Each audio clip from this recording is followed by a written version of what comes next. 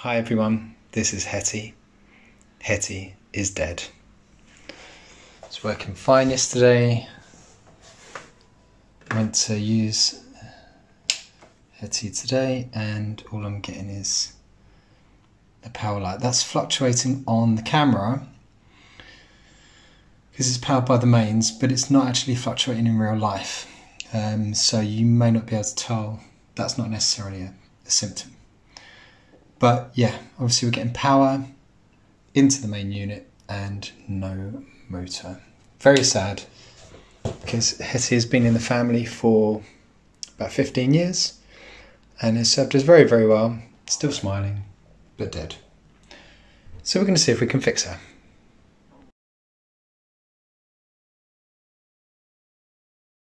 Okay, so with the main motor unit off, there are two stages that we need to dismantle this in. Stage one is to take out these 4 screws around the outside.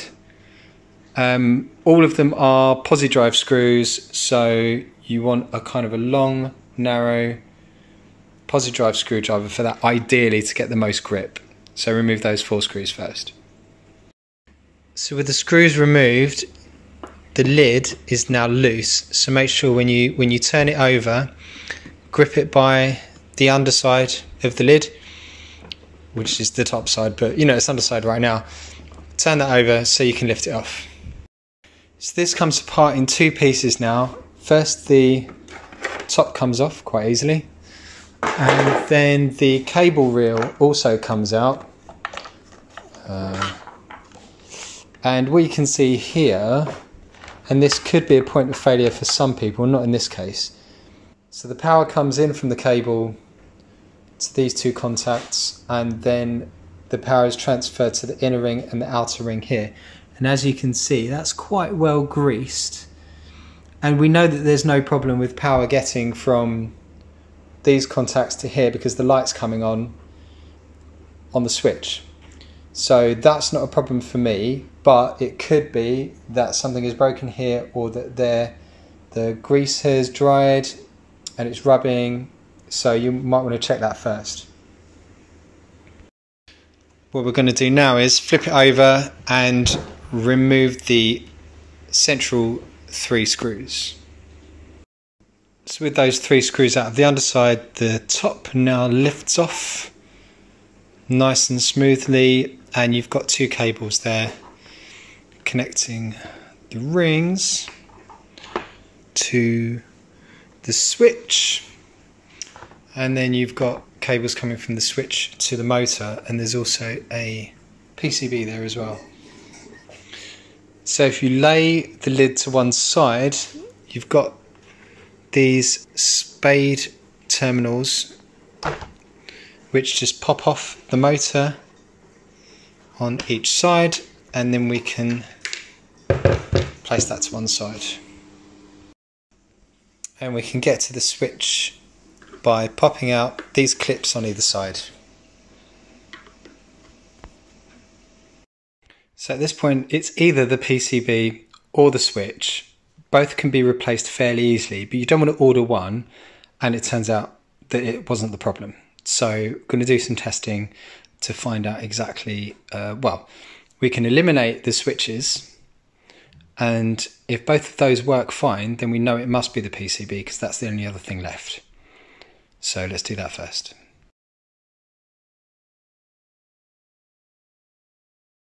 So the green switch is quite simple. As you can see, it just provides a connection between these 2 brown wires and between the 2 blue wires at the back. So we can test that quite easily just by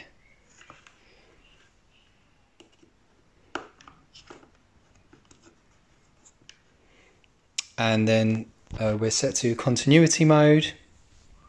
I'm just going to turn on the switch. That's good, that's a clean connection. So we can do the same with the blue wires and make sure that it's working for those as well. Okay, I'm suspicious of this switch because it's not doing what it should do. You've got 2 contacts here which are both connected to each other, and then you've got one over here. These 2 in the middle are connected to each other, but that's fine, we can ignore that. So what we should see is there should be continuity between these two terminals when the switch is placed into the momentary position. Okay, so the terminals are connected and we're on beep mode for continuity, and I'm getting nothing. So there are two things we could do at this point.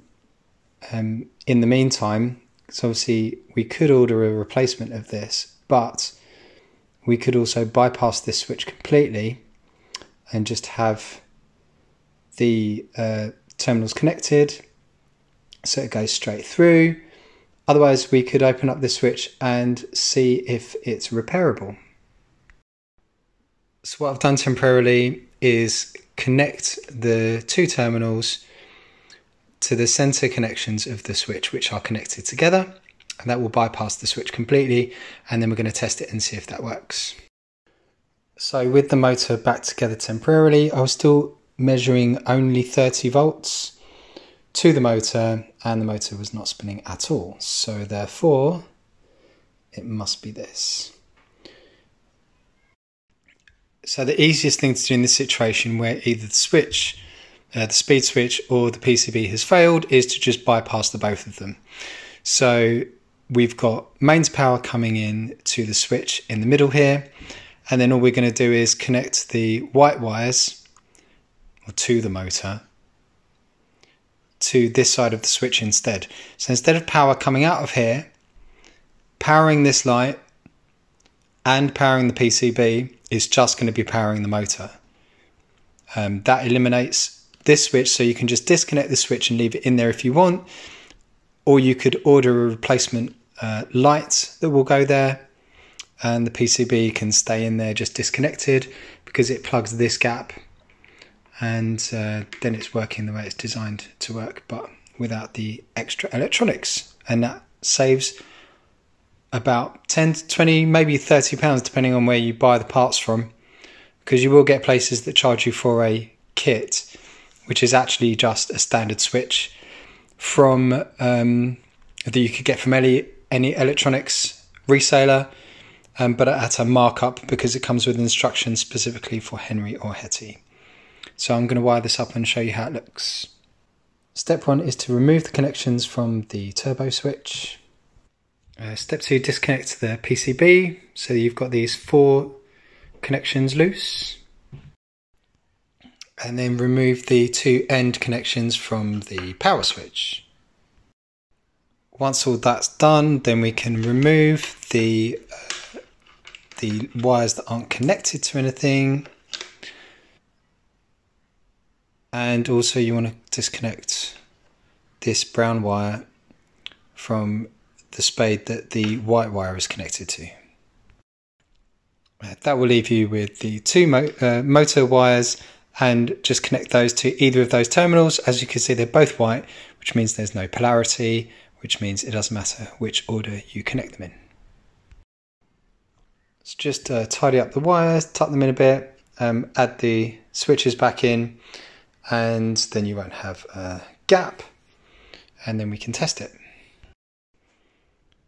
One thing to note is that you shouldn't test the motor until you've put it back into the main unit, because you will get a twisting force which will ruin whatever surface you are resting on, and it's not very safe.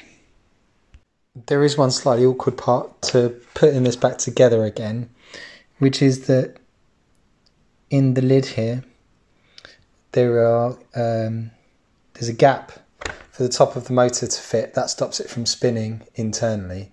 You just have to make sure that this is angled just right so that it goes in there. Otherwise, the lid won't fit flush and you won't be able to put it back together properly. So if you've got that right, then this should sit flush with the rest of the unit. Also make sure that the motor wires are tucked into those little gaps there, because this unit should be sealed to a point, and if those are sticking out, then again you won't get a flush fit. It doesn't make a huge difference, but just for neatness, you can pop the PCB back in, and then that fills the gap that would otherwise be there. So if you've done it right, it should be flush all the way around, and you won't be able to push down anymore on either side of it. If you've got a gap here, it means that maybe there's a wire in the way, and any gaps around here means that it's not orientated correctly inside. It's a little bit fiddly, but don't proceed, don't put any screws in if it's not completely flush all the way around. And then when you're sure that you've got that right, at this point it's just reversing the process that we did to take it apart, starting with the 3 screws to hold the motor cover on. Once the screws for the motor cover are in, you can pop the mains reel in and make sure that the cable is coming through this gap, and also don't forget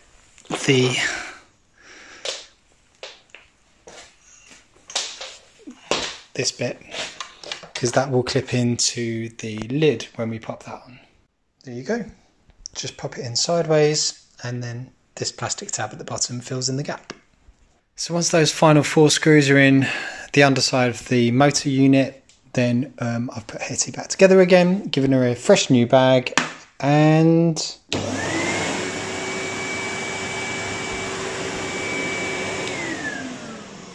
happy days, and it didn't cost me a thing. Thanks for watching.